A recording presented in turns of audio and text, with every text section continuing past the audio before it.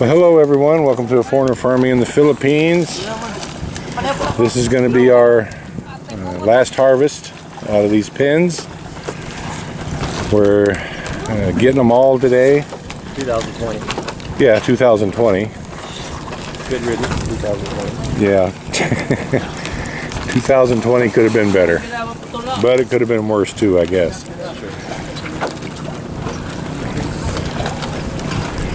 So Gabriel was wanting me to spend like 10,000 pesos on lead sinkers, and I told him we weren't going to spend 10,000 pesos on lead sinkers to use more rocks, because I kept bugging him about getting all the fish out of here. I told him we need every one, Gabriel, every one, because I guess they get out from underneath the bottom of the net. I guess. Is it dragging the bottom? Yeah, it's dragging the bottom. But, you know, if you only have a stone every 4 or 5 feet, then that makes a little, little 6-inch, 8-inch pocket, and the fish aren't stupid. They are stupid, but they're not that stupid. They're instinctual. Yeah, they say, well, we can get out here, let's go.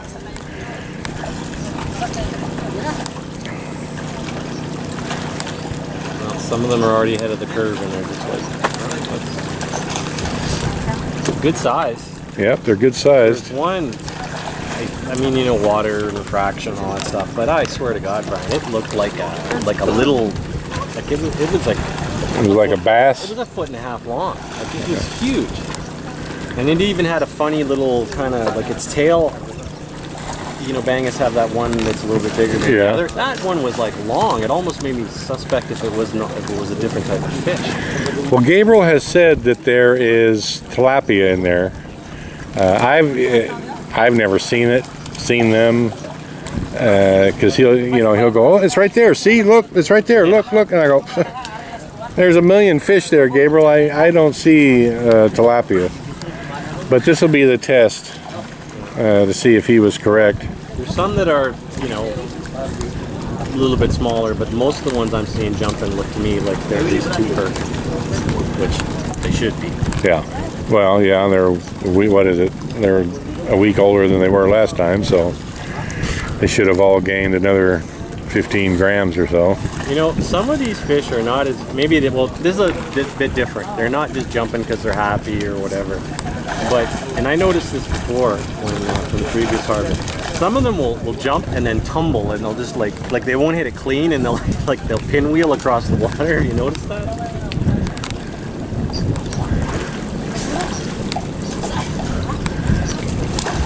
Well, we're hoping we get 2 tons today. We're actually hoping we get 3. But again, it's hard to get a good guess as to what you've got until you get them all out. Based on what they've been eating, there's about a ton in there. But Gabriel's saying there could be, Gabriel's quote, I think, was 1 ton plus, maybe 2. So, I mean, we're actually hoping that we can get 2 tons. If we get anything more than that, it's just like Christmas. And we've already taken almost 5 tons out. Now, we still have, like I noticed they put this back up, so there's still fish in here. I would assume there's still fish in this side. I think he's just doing them separately. Yeah. Because it's like that, I would assume it's just too much of a giant pain in the behind to remove these poles. Yeah. And do it all as one. Well, I would rather have a smaller amount. I'm glad they did this. Like, you can certainly dredge, and you're more likely to catch everything. And it's more narrow than if we did the whole damn thing.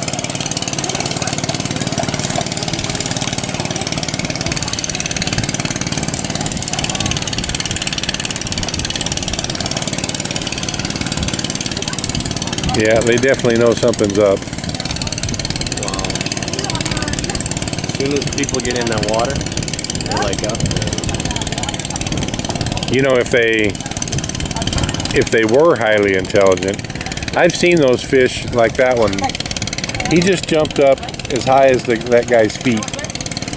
Wow. If they knew they could jump out, they could get out easily, every one of them. Because I've seen them go what is that? That's a good 8 or 9 feet. And I've seen them come out of the water 12 feet.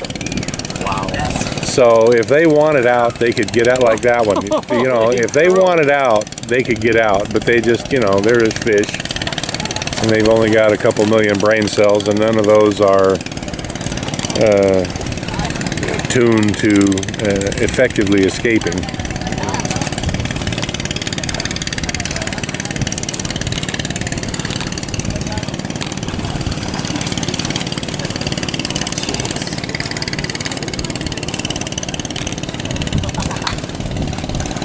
Only thing I'm worried about is when they get it closer, because you can see the floats there. As when they get it closer, there's going to be a couple hundred jump over the net. But I mean, whether the next time around they hit that pen, they got to redo this again. They got to do it at least twice. Jason and I had discussed early on putting another net in the bottom. And just a harvest net, and just pulling that net up so that we got all the fish. But that was, you know, several tens of thousands of pesos extra, and it never happened.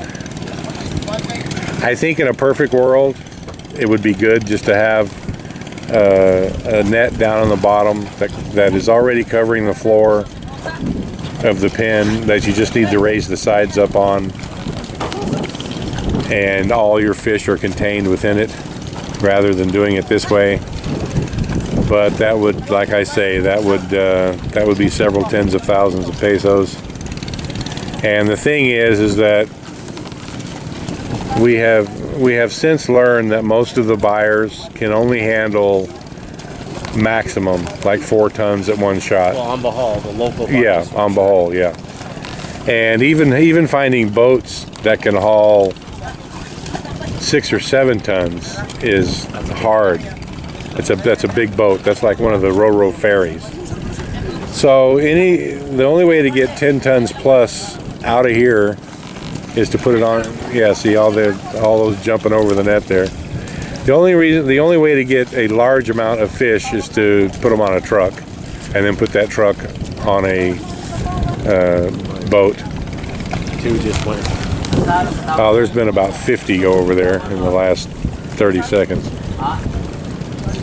Well, I think ideally they should do like these guys do, like try to keep it as tight.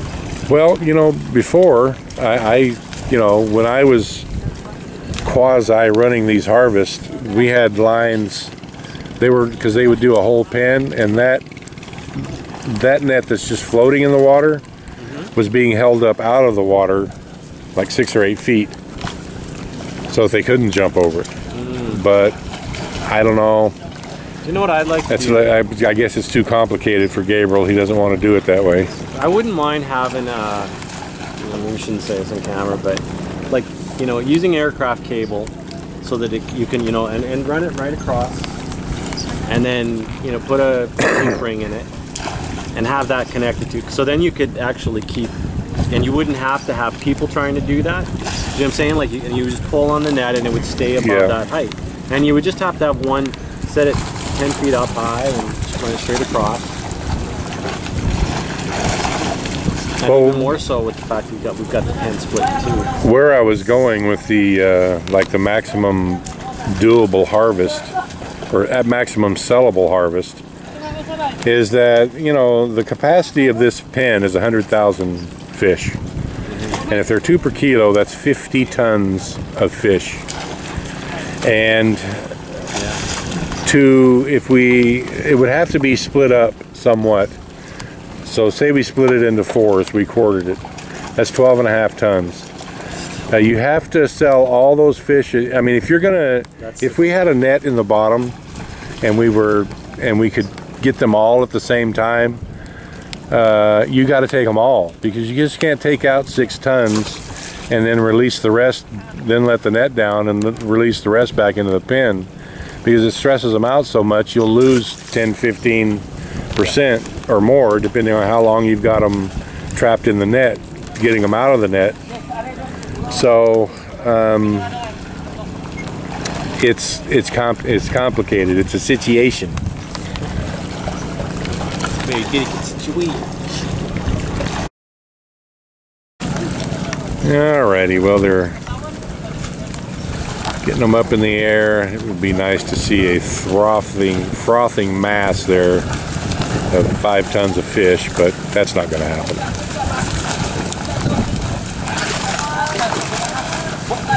And as you can see, there's still a lot in here. I mean, this is a I don't know if there could be a more inefficient way to harvest the fish than this one. Well, there's your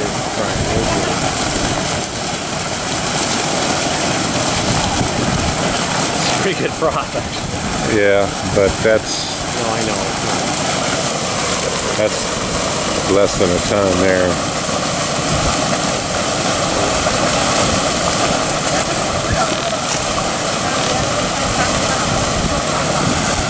It's a bunch of fish, but... We'll see.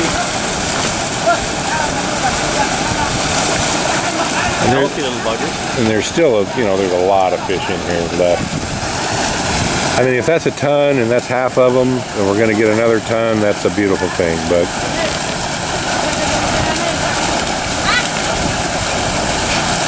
we got the fish that are outside of the 10, 20.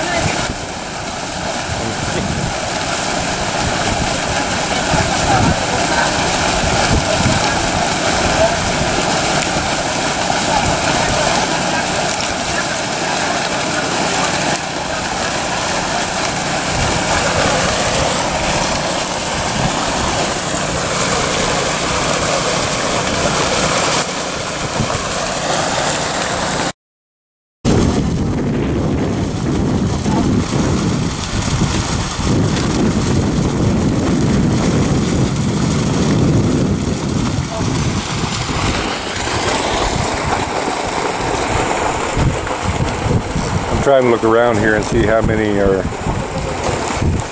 still cruising. They're hard. Yeah, it's just...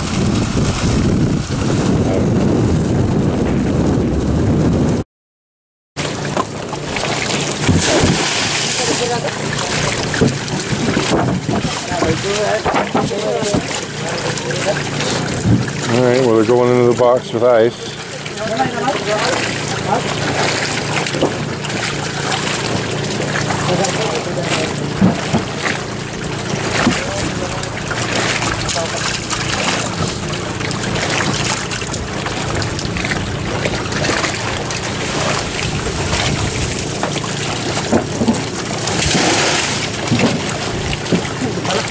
There's some good looking fish. I still don't see the tilapia that Gabriel was going on and on and on about.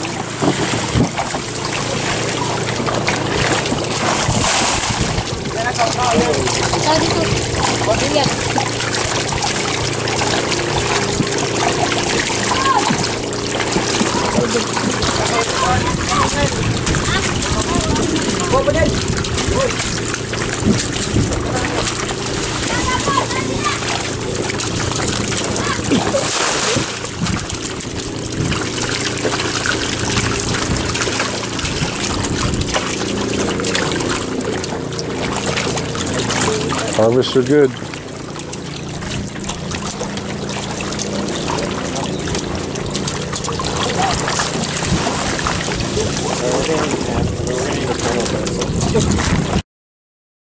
All right, they're bringing in the second net full. We got 22 boxes out of the first net full.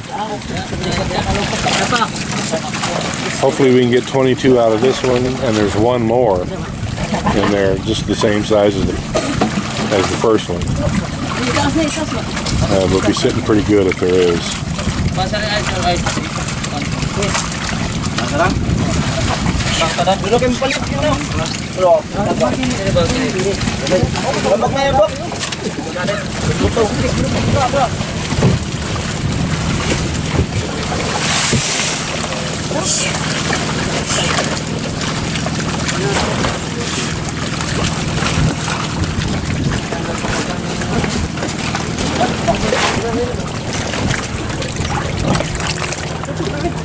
Kind of thinking these are going to be quite a few more number 2s in here. The number 2s are almost 2 kilos, just not quite. You know, I don't know, those are pretty big fish.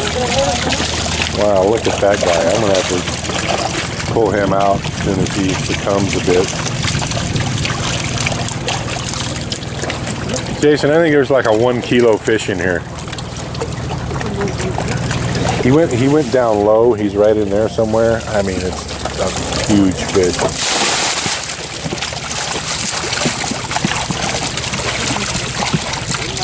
Of course, we'll never find him now, but he's really big.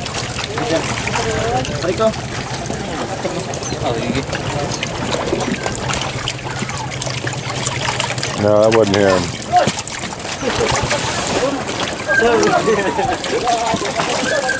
Hey, excuse me. No, give us out. Get the hell out of the way, you crazy foreigner. That's, yeah, maybe. I don't know. It's a really, I just noticed that he was considerably larger than the others. Oh, there lagi. Lagi.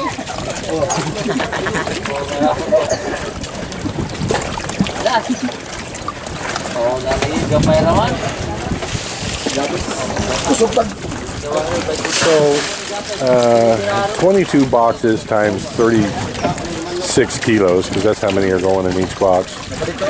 What's 22 times 36, Gabriel? What's 22 times 36? 720 kilos? More than that. It's that's 800 and no,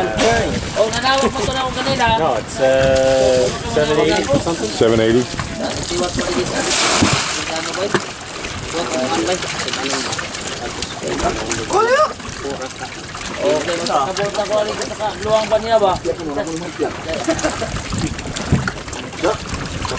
$782.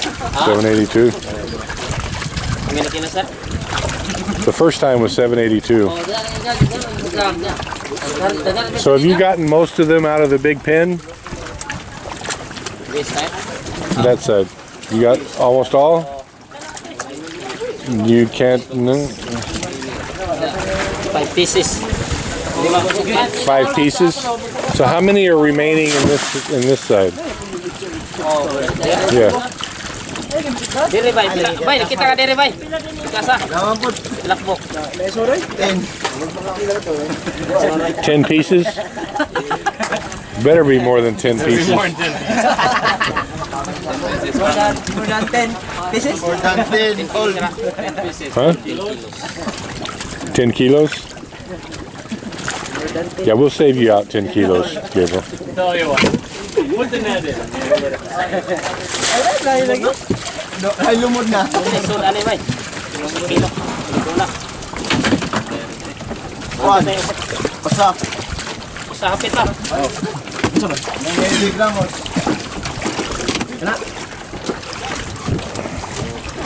Well, that's like 5 boxes worth.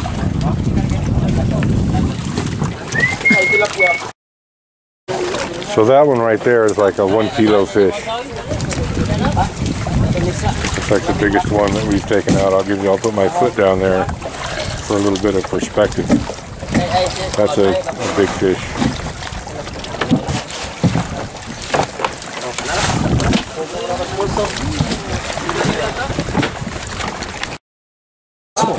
That one.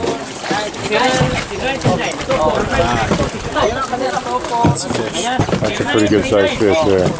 I'm thinking that's right at a kilo. Let's throw him in a box and put him on the scale. I'm just curious. Throw him in here, Jason. Let's weigh him. I'm just curious. See if we can get a kilo.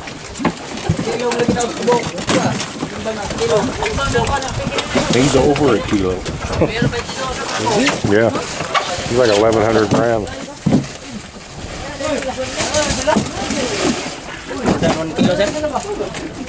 1,100. Yeah.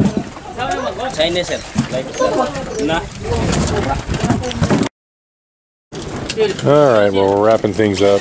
We got, I think, 29 boxes, which is a little over a ton. So it's not quite what we had expected, and we're going to have a conversation about that.